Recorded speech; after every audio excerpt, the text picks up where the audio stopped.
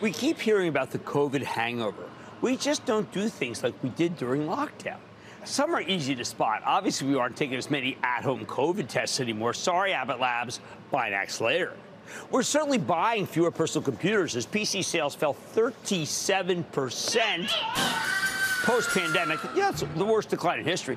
Generally, we stopped spending crazily on our homes and started using our money to go out and enjoy life, at least as best as we know how. That's why I like to say we're in a long on money, short on time mode that encourages travel over video games or home theaters or other pedestrian indoor diversions. Even consumers are starting to spend beyond their savings. They still prefer to use that money on travel and leisure. But what about pets? Where do pets fit in? Specifically, spending on pets, which boomed during the pandemic. Before COVID, the humanization of pets concept had become an enduring one, a real bull theme. We went from having animals first in the basement, then to the bedroom, and then ultimately in the bed itself. Money seemed no object when it came to taking care of these. Virtually everything pet-related made fortunes for investors, and companies crowded into the category to take advantage of it. But now people are beginning to wonder if pets have become subtle casualties of the long money, short on time story.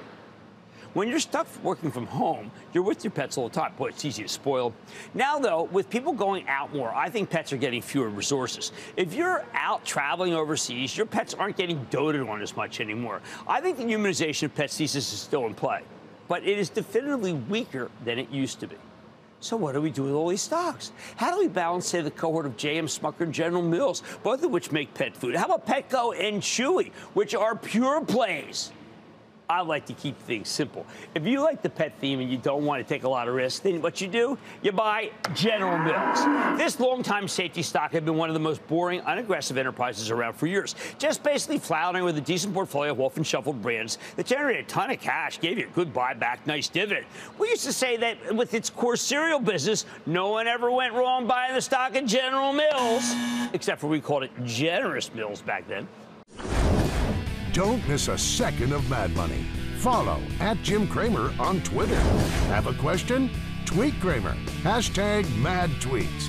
Send Jim an email to madmoney@cnbc.com or give us a call at 1-800-743-CNBC.